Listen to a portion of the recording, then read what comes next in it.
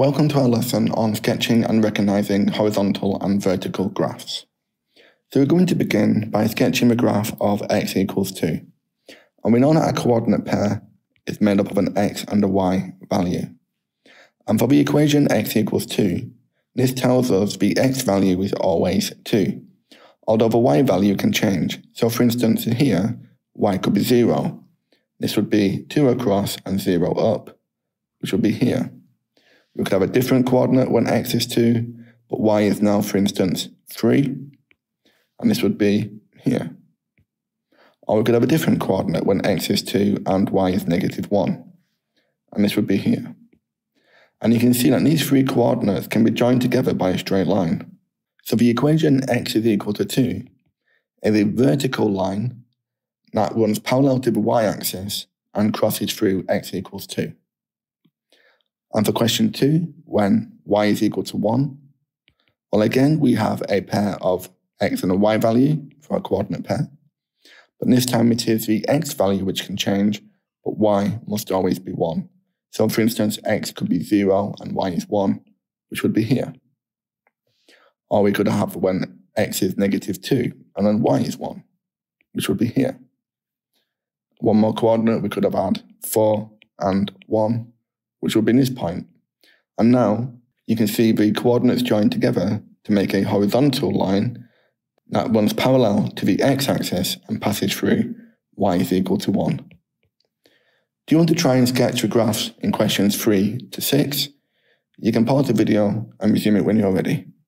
So for question 3, we have x equals 0. So we have x is always 0 in any coordinate pair. So y could be 3, which would be here. We could have had 0 and -2.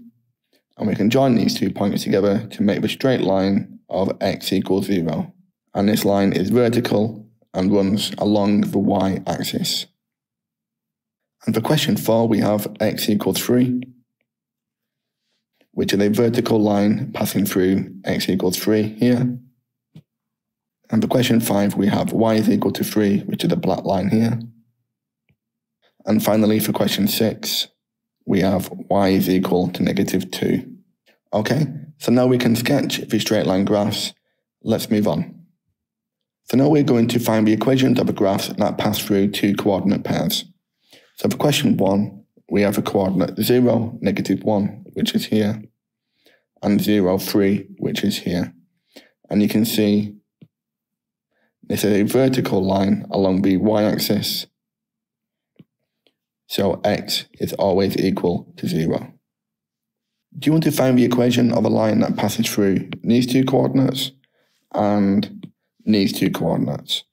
You can pause the video and resume it when you're ready.